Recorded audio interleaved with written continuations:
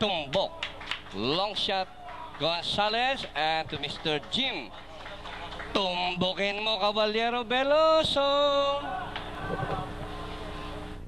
And we would like to welcome all racing fans inside Philippine Racing Club Santa Ana Park and all racing fans in their favorite OTVs. Good evening to all of you.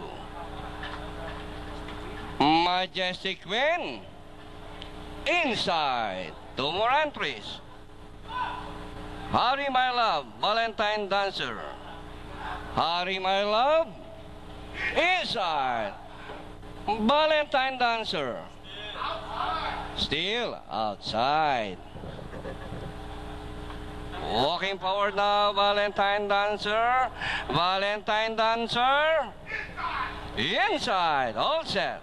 Ready to race. Race number 5 here at Santa Ana Park. And the race is on. Majestic Queen, pass to begin. Running down on the inside, Jeff Prop.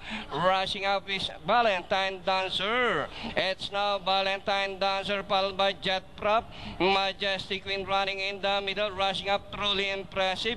Harry My Love racing second last, while Andy's Whisper is the early trailer. And going along for the first turn, 2 entries, matching the strides together. Valentine Dancer from the outside, running by the Jeff Prop. Running down on the inside is Harry My Love. Truly impressive racing port. And entry number 3, Majestic Queen, while Andy's Whisper is still running at the tail of the field, passing the half-mile post. Valentine Dancer by 2, followed by Jet Prop. Harry My Love getting closer in third.